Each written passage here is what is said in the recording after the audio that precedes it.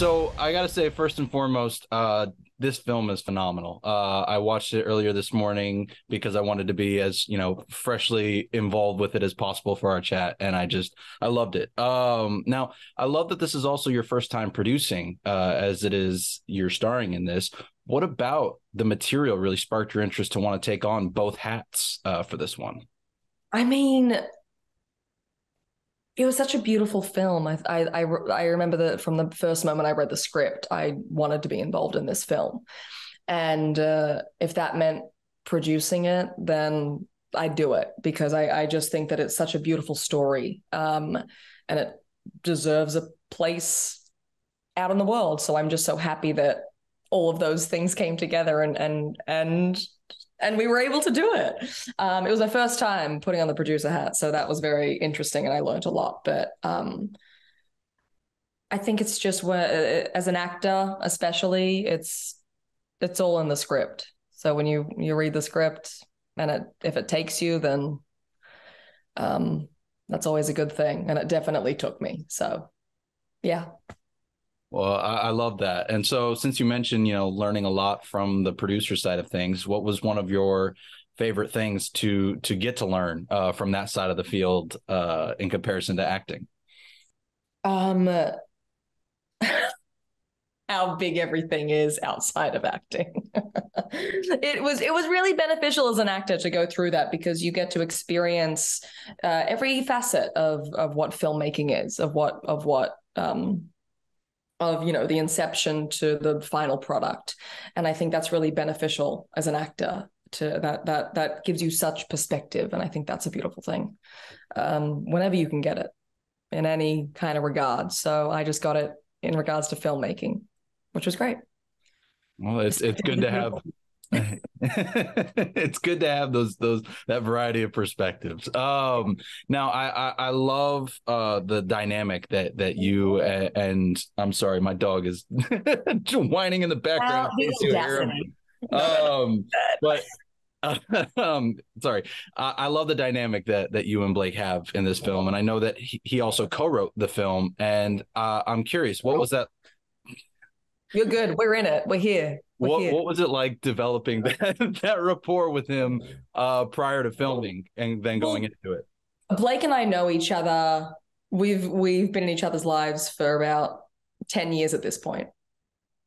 So there was nothing new there. And the beauty of the film is that I got to work with a lot of close friends. So there were already pre-existing relationships when it came to the film, which I think was a nice luxury that we did not take for granted. We knew it was an intimate film. We knew it was a film that handled some pretty intense subject matter. So to be able to do that with people that you trust and people that you feel safe with is, I think, crucial to the project and to really telling that story truthfully. And hopefully we did that. So I just think that was a lovely part of making the film that we got to experience, was that we got to shoot it with our friends. And then I forget I got to shoot, I got to make a film with my friends, and then that film got to make its way out into the world. When does that happen? Never. So I really appreciate that I got to experience the film in that way. Since you do mention that this film goes to a lot of very, emotionally vulnerable depths, even though you were friends beforehand, I mean, what kind of conversations do you all have with one another to really create this comfortable space to go to those depths for these scenes? I mean, every single for the characters and for the story, to really, fly. I mean, I think we had multiple rehearsals. We had about 10 or 12 drafts of that script. We spoke about every single scene. I asked Matt any and every question I had about my character and about the story. And we really dug in because we didn't want to tell this story in a false way.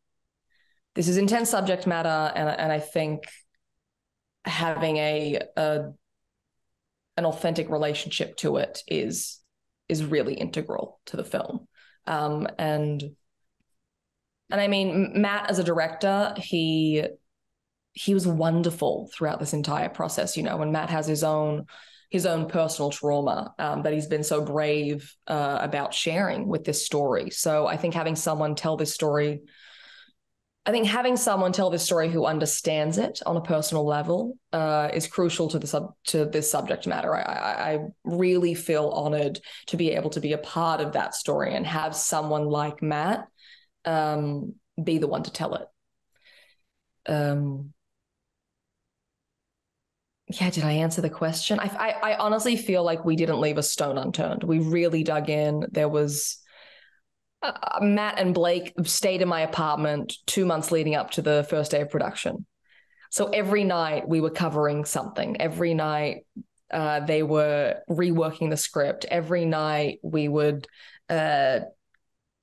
look at a line and see if it read, and if it didn't, we asked why, and then we looked at changing that. It was very much.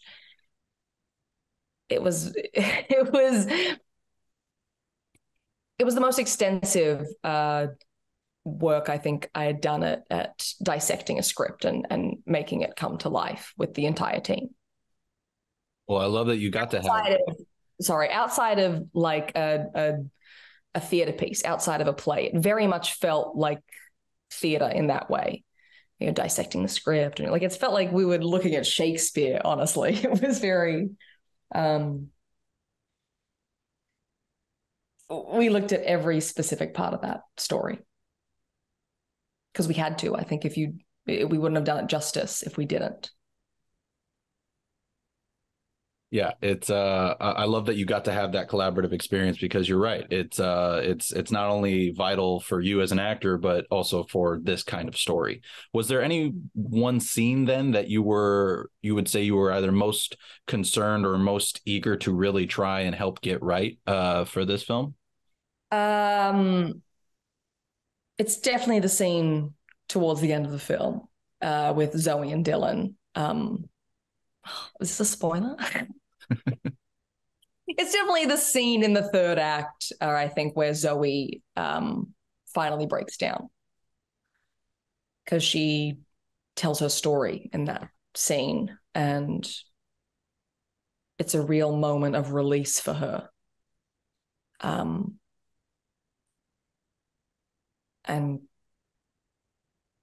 I was really nervous about that scene because I wanted it to be authentic. I wanted it to feel. I didn't want it to feel like I was, an actor pretending. I just really felt like that scene and those words were important.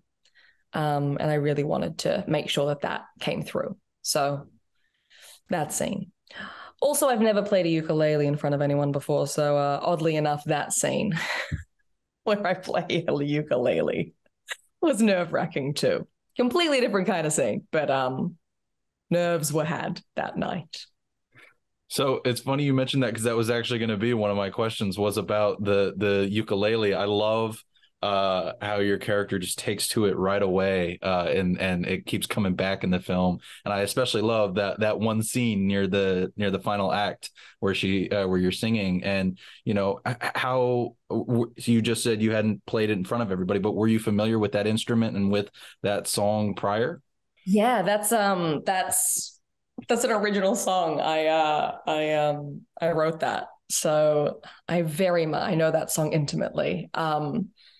But and I can kind of play the ukulele. I was working on a project for like 6 months in Vancouver, and I had so much downtime. I think this was like back in 2016, and I decided to pick up the ukulele, and I just started watching a bunch of YouTube tutorials on it, and I really took to the instrument, and I loved it so much. And so I started playing the ukulele, and I I started writing my own songs, and that's one of them. And well, originally it wasn't in the script. But Blake knew about it and he pitched it to Matt and he said, this is a really beautiful song that I think would fit in the film quite nicely. And Matt heard it and here we are. It's in the film. I love that. And I totally agree. I was actually curious if you had written it specifically for the film or not, because it fits so well in there. Yeah. How did you feel then when you learned that he wanted that specific song out of all the other ones you'd written for this one? I mean, I had a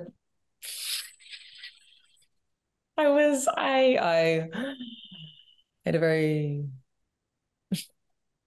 I loved it. I loved it really at the end of the day. It was really nice because I do love that song and I connect to it so deeply. So to be able to bring something that I connect to so deeply into a character like Zoey was actually kind of a gift at the end of the day. I mean, I think when we filmed it, I was nervous leading up to it, but then when we filmed it, it felt right. So yeah, I'm happy that Matt did that. That song made it. That's great. That's great that you got to bring that personal touch to Zoey. And on that note, then, I mean, how, every actor always finds roles that could be totally different from them or totally super similar to themselves. How much would you find you identify with Zoey? Because I mean, even I found I was identifying with Zoey a lot throughout the film. So Zoey, all of us.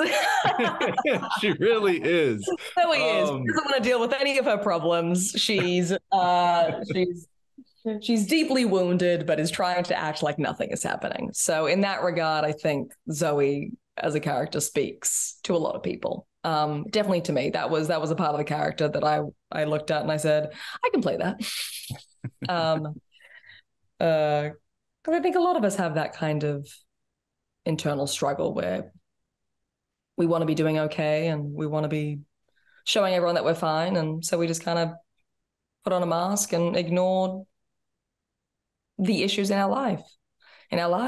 I think Zoey attempts to do that throughout most of the film. And then, finally in the third act, she just kind of has to let it out. And she's in a very safe space to do so. So it's a moment she needs. And I think that's true for a lot of people. You always need a release. You need that release. To be able to work through something. It can't just be bottled up forever because it'll find a way. So in that way, I felt very close to Zoey. I love that because, yeah, you're right. We all need to find ways to process rather than bottle up. And I feel like this film in a lot of ways is going to be almost a vicarious cathartic release for a lot of people. So yes, this entire film is a catharsis. It is. I'm happy you read it that way because I think that is the intention of the film. Well, I certainly look forward to when it comes out and I can, I'm going to spread the word about it ahead of time, but to continue to spread the word about it as well. Before I let you go, I did just have a couple of questions to look away from the film. You mentioned you're up north filming right now, and I know you can't give too much away about what's going on in the new season. But I mean, what can you tease though about, Newman's continued rise after what we saw in season 3? What can I tease?